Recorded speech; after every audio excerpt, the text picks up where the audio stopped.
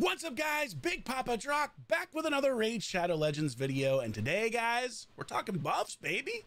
Buffs, champion rebalancing. It's real. It's happening. But is it enough? Is it enough? Well, listen, your boy Drock, arena lord or arena aficionado, or, you know, former arena lover before polymorph, is here to tell you whether or not these buffs are enough or whether they didn't quite get there. So they have announced, Plarium has, that they're going to buff 3 different champions. That is awesome. I'm excited. Let's take a look. Let's deep dive into what they're doing and whether or not they should have gone a little bit further. So the first champion that is up, guys, is Little Miss Annie from the Undead Hordes. Now, I have a Little Miss Annie, and I'll tell you honestly, I have never once used her, I don't think. She has been outclassed basically since the moment she was introduced. You can tell by her reviews, she isn't super well liked. You know, she's an arena-based champion for the most part, but man, 4.3 ain't getting it done in today's meta. So let's talk about what they're doing, and let's talk about if they got it right. Did they do enough? So, all right, here we go. They said on their A1, they've removed conditionals. So pretty nails, still a 3-hitter, still a 50% chance of placing 100% heal reduction debuff, but now it also gets a 60% decrease defense debuff. So, okay. So she's getting a decreased debuff or defense debuff on her A1. That's fine. You know, that's not bad. Looks like a 75% chance if this still holds true when fully booked. Sure. Not super useful necessarily at the high level, because obviously the question here is always cheap, but not a bad A1, and certainly heal reduction and decreased defense, if you don't get sheeped, can make for some interesting stuff with stuff like emergency heal or other things like that. So, okay, all right, that's fine, A1. Let's take a look at the A2. She's got so many skills, by the way. 3 skills, 2 passives. She got lots of stuff going on here. Hollow Doll. Attacks an enemy 2 times. What's changing here? Looks like nothing. Is none of this changing? None of this is changing. This is all the same. So what do we do? Attacks 1 enemy 2 times. Place 50% increase attack before attacking. Cool. If the target's under a shield buff. Oh, this is changing. Okay, so they're removing the shield buff requirement. Okay. All right. Ignores 20% of the target's defense if they're under shield buff. So they removed that. So that's good. That's a great change. So she doesn't know. She no longer has to worry about if the target is under a shield debuff or shield buff, I should say. She's placing increased attack on herself before she attacks, and she's ignoring 25% of the target's defense no matter what. That is great. That's a really good change. Still places the perfect veil, fills the churn meters by 30% no matter what, even if it doesn't kill the target. Okay, so that's a good change. So they've removed all the conditionals on this. So this is a much better ability now. She's self-buffing. She's ignoring defense. She's still placing a perfect veil without having to worry about killing somebody, and she's still boosting her turn meter even if it doesn't kill someone. So she's getting both. Nice. That's a good buff. That's an improvement on this ability for sure. All the conditionals really held this ability back, and I know this ability can hit really hard. So good. That's a good buff. Okay, I can get on board with that. Let's take a look at Playdate. Still ignoring 25% of the damage. Sorry, I can't show you like what they've written because there's nowhere for me to like do it. I have to read it over here on one screen and then try to explain it here. So that's kind of frustrating. But also places Revive on Death on this champion for 2 turns if this attack kills an enemy. So it looks like she's taking all of the conditionals out on this ability as well. So it doesn't matter. Higher defense doesn't matter. It's still going to ignore 25% of the target's defense. It's still going to destroy the HP, and again, has nothing to do. All these conditionals come out. So it's just ignoring defense. It's destroying HP no matter what. And okay, this conditional stays in here. We'll repeat attack a second time if the target has both higher defense and higher max HP than this champion. So interesting, but also places a Revive on Death buff on herself if she kills someone with this. Okay. All right. Yeah. I mean, again, good change.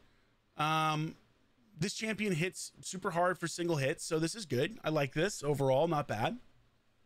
Let's take a look at the passives. Toys don't die. They do anything here? Doesn't look like it. They left this the same. Attacks enemy, kill this champion with the default skill. That's kind of cool. Yep. All right, yeah, that's still the same. Magical Heart. What have they done here? Each has a 50% chance of decreasing the target's turn meter by 10%, so they've increased this by 5%. 100% chance of destroying the target's max HP by 10% of the damage inflicted when attacking enemies under heal reduction or decreased defense. So they're still leaving this pretty conditional. This part right here, still conditional. Also heals the champion by 10% of the damage inflicted when attacking enemies under heal reduction or decreased defense. Okay, so this passive doesn't really get that much better. Like, they just add the decreased defense and they up it to 10%. Not really that great, to be completely honest, especially because it's only a 50% chance of that happening. I don't think this went far enough, to be completely honest. I think this should just be a straight up turn meter decrease. You know, if you want to leave the conditionals on there, I guess you could, but I feel like a 50% chance, just seems okay. It just seems okay, right? It's all right. It's an improvement for sure, but does this put her in the meta? I don't think so, guys. I don't think so. I think this is a good improvement. Don't get me wrong. This is definitely a better improvement of her kit than some of the more recent buffs we've gotten, but I don't think it goes far enough. Maybe, like, when I think about what could have really made her interesting is potentially, you know, getting an extra turn if she kills somebody, or potentially blocking revive on one of these abilities. You know, that kind of stuff would have made her a lot scarier in today's meta.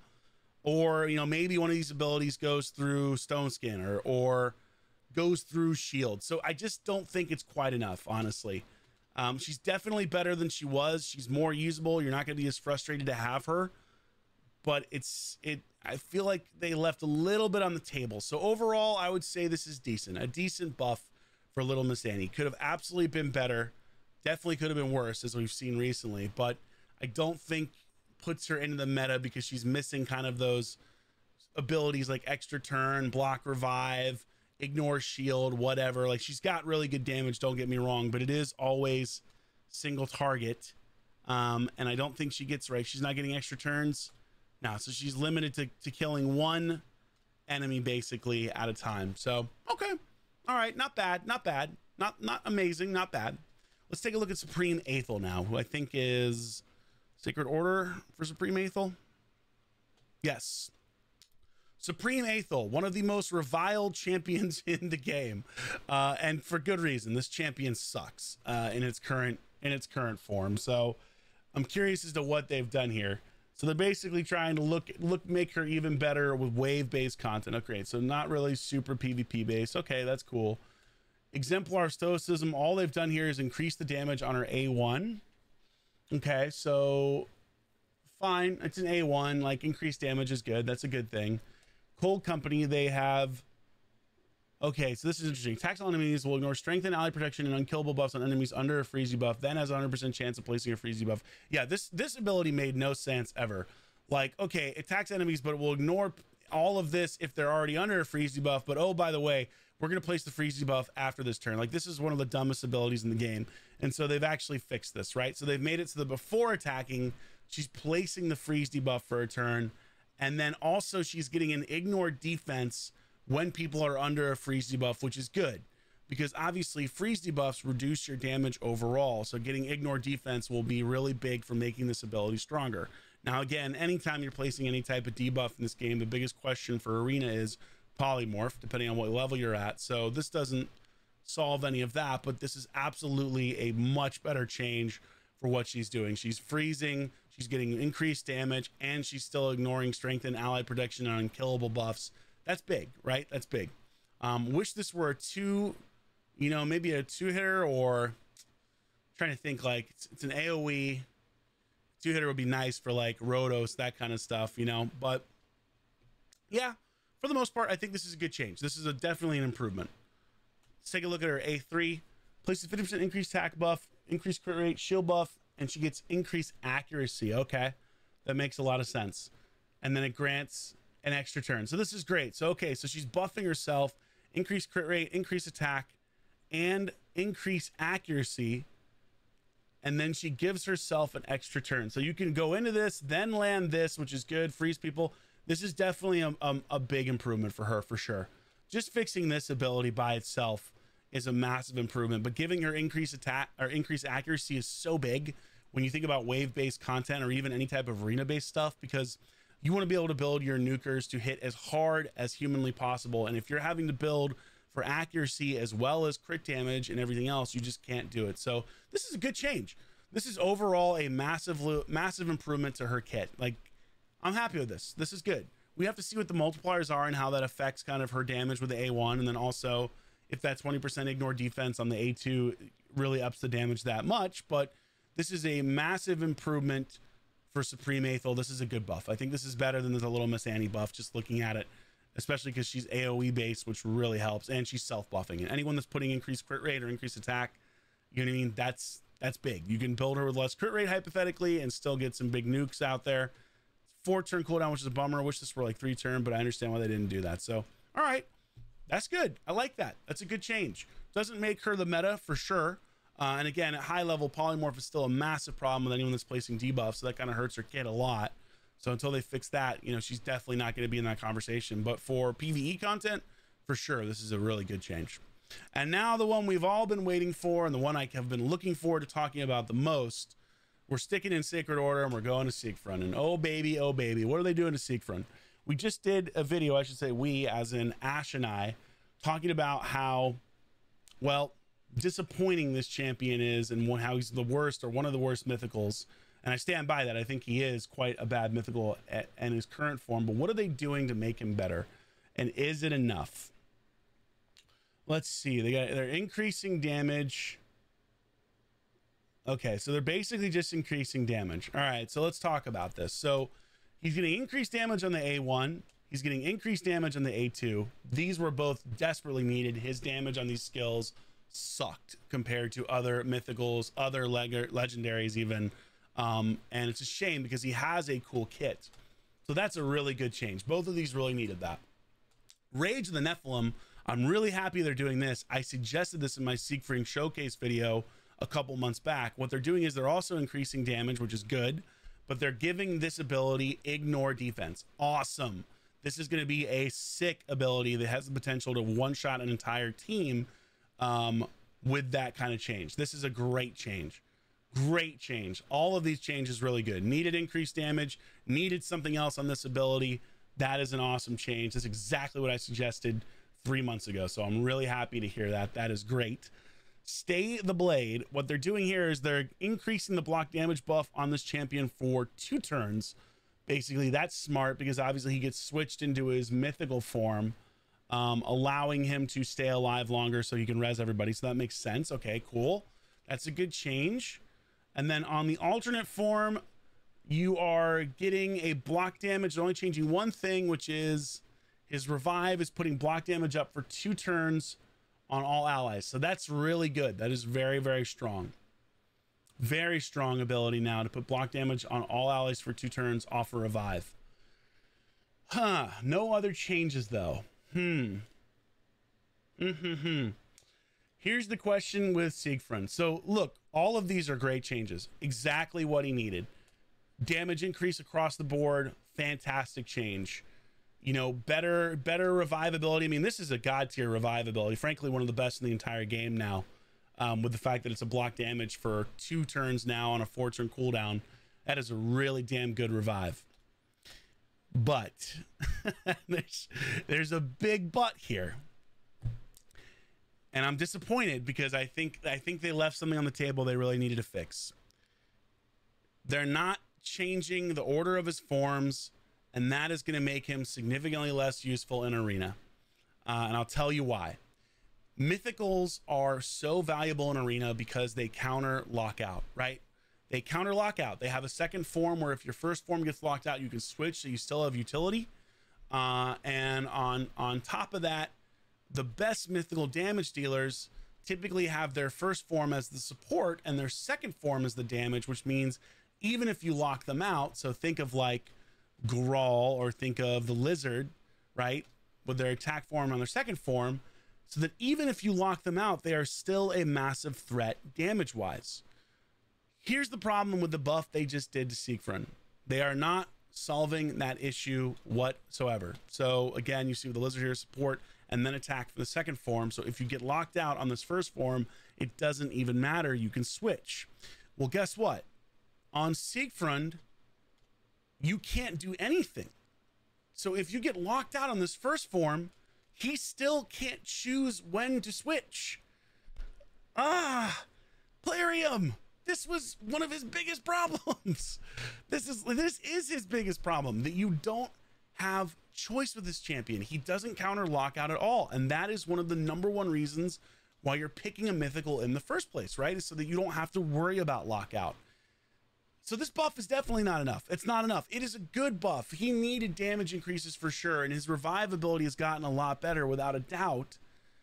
But hypothetically, you know, even though this is what, 2 turns now on this block damage on him, even though this is 2 turns for his own like passive if he's about to get killed, the reality is the way you deal with this champion is you just lock him out like anybody else, and then you don't kill anybody else. You kill him first, and then like, then what? Then he doesn't accomplish anything, right? I mean, this is an improvement, but man, talk about leaving something on the table. What they needed to do was, yes, buff his damage. Absolutely. This is all fantastic. Buff his revive. Sure, that's awesome. But man, dude, switch the forms. Put the support form first. Put the support form first. Put his attack form second, and let him switch forms when he wants to. Damn, they're so close to like making him a fantastic champion, right? Because that, like, if you did that, then Siegfried vaults like right up to A tier, probably at minimum, possibly even S tier, frankly. Then he becomes a champion you are seeing consistently in arena. He gives you another option, another great damage dealer, another great support, because the support kit is actually quite good. But man, oh man, they really, that is so disappointing, because lockout completely counters what he does, and that is a massive bummer. And unlike, like, he does get a 20% damage on skill reduction in his secondary form, but at the same time, other champions like the Lizard have better overall damage reduction built into their kit for like rewarding you for building attacks. So this is like so close to being a phenomenal buff, but it just doesn't quite get there. And I don't think, like, I think you'll see him more than you do now. You barely see him at all now because of how crappy he is realistic to other mythicals or even other champions. But man, dude, like, really missed an opportunity here, because he gets locked out. He is completely and utterly useless. I mean, all he's got is the A1 then. That's it. That sucks. And you can't even choose to switch off the form. Bummer. Bummer. Missed opportunity here. Really needed to go further. I mean, would they buff him again? Probably not. But if they were going to buff him again, just switch the forms. Let him choose when to go into attack form. And now you've got a damn good mythical champion that can compete with champions like the Lizard and Garal. Because right now, I'm picking the Lizard and Garal over him pretty much every time, no matter what.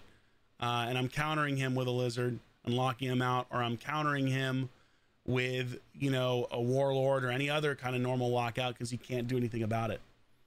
Oh, that's a bummer. That's a bummer. They came so close to making a really great buff. So anyway, guys, those are my thoughts. A lot of people asked about him. Now you know.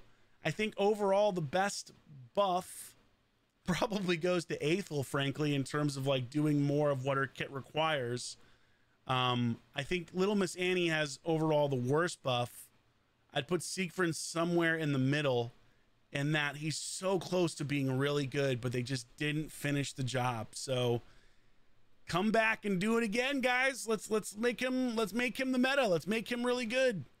Like, this is such a, these skills are so good. Like, his skill kit is so good, especially with increased damage, but you just got to make him so that he doesn't have to worry about lockout like the other great mythicals don't. So there you go. Those are my thoughts. Let me know down in the comments below what you think. Do you agree with this? Do you think it's far enough? Am I underrating these buffs? Am I overrating these buffs? Curious to hear what you guys think. So hope you enjoyed the video. I'll catch you later. Big Papa Drock out.